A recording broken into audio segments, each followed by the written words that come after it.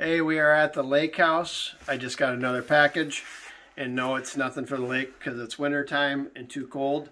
I also did a order because you guys have seen we love our cast iron, so we ordered a new piece. So let's see what we got. Pretty creative wrapping. Very creative wrapping. So we have a handle. Just don't break the handle.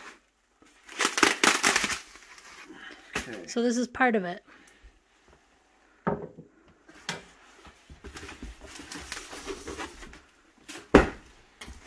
This is like Christmas all over again. I think it was ordered Christmas Eve. From me, for myself. Yeah, for you. I see how it is. Buying his own Christmas presents again. I love the marketplace. Yeah. So it's an addiction. So this guy has a cast iron restoration business from Perryville, Kentucky. Perryville, Kentucky is a place, is a Civil War battlefield area. I have actually toured that before years and years ago, probably over 20 years ago. And so somehow you found this in Kentucky? Actually, well, we've been married 20 years, so it's been about 18 years. So you found this in Kentucky? Yep. And we finagled it and had it shipped. All right.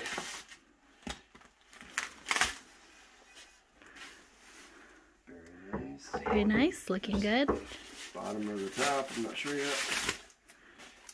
Oh. So. Vintage. It's patented. It says patented February 22nd, 1910. Wagner Sidney. 110 years old. 110-year-old cast iron crime deterrent. If you had to whack somebody. Or just a good waffle maker. So anyways, very cool. You could probably even do one side or the other if you wanted to try something like that. Pretty cool. Open it up. Here's I like the handles.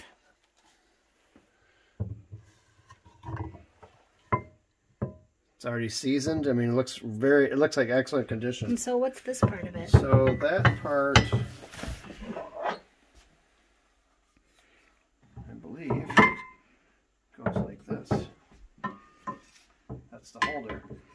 I see. Ah, this is where... I see, you can flip it.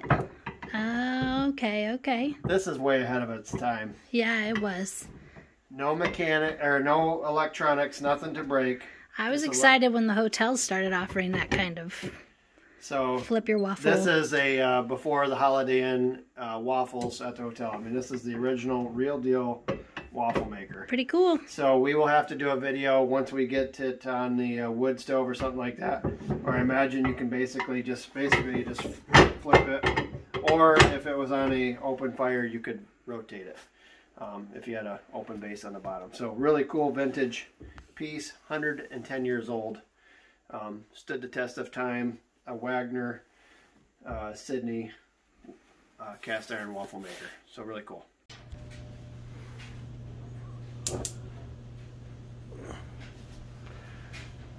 Get that thing warmed up.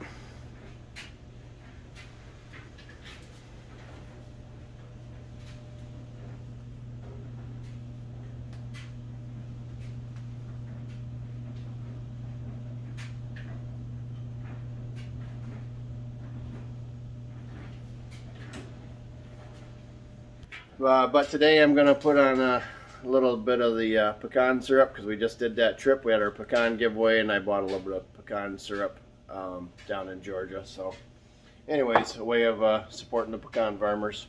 So what do you like to put on yours? So this is what it looks like empty. Right now we're just kind of warming it up.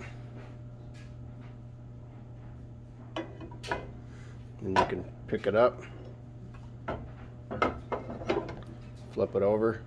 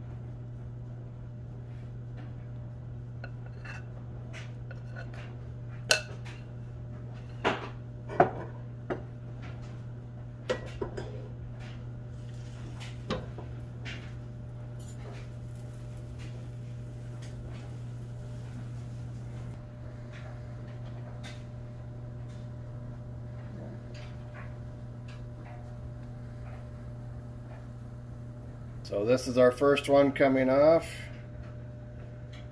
Oh yes, golden brown goodness. Look at that. Perfect. So really cool.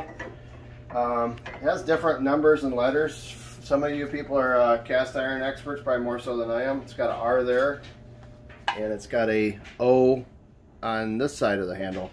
Wooden handle, so actually it stays cool, but obviously if you touch any of that metal, it's gonna burn you.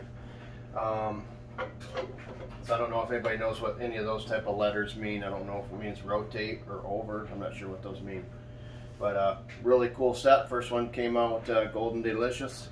So we got to get some pecan syrup butter, maybe a little sugar on it because I like sugar. So anyways, what do you like on your waffles and all that? And you have a favorite waffle maker? Do you like the electric one that makes 4 square ones? Do you like the toaster that makes your little Eggo waffles? But anyways, it's a really cool set, and you know, you just wonder how many generations of people ate off that. So maybe it's somebody we didn't like, but yeah, really cool stuff.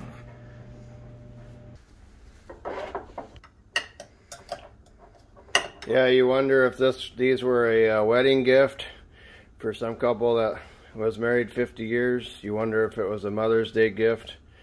You wonder how much it cost back then. I'll have to look. But pretty cool history. So I bought this waffle iron set from Cast Iron Restorations. The guy is out of Kentucky, I believe. I will put his Facebook link below.